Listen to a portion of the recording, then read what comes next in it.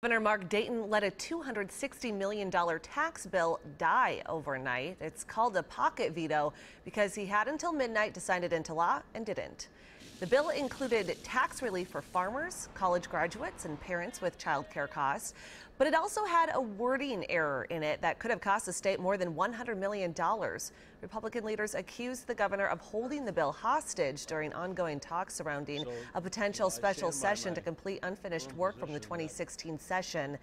Dayton was holding out for Republicans to agree to extra money for university and transportation projects like the Southwest Light Rail extension. WCCO will be at a news conference at 10 o'clock this morning where Dayton will talk about what comes next. At 1 this afternoon, the governor invited legislative leaders to meet with him privately. Stay with WCCO for continuing coverage.